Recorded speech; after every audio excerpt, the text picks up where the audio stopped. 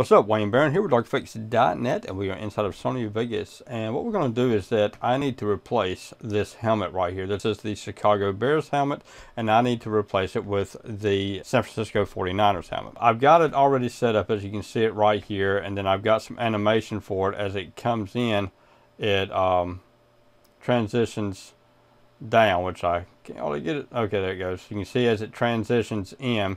And also I've got a green background on it as well. So what I need to do is I need to replace this helmet and keep everything the same. So what we do is we come over here to the project media and we right click on the item that we want, which is our bears.png. We're going to right click on it. We're going to choose replace.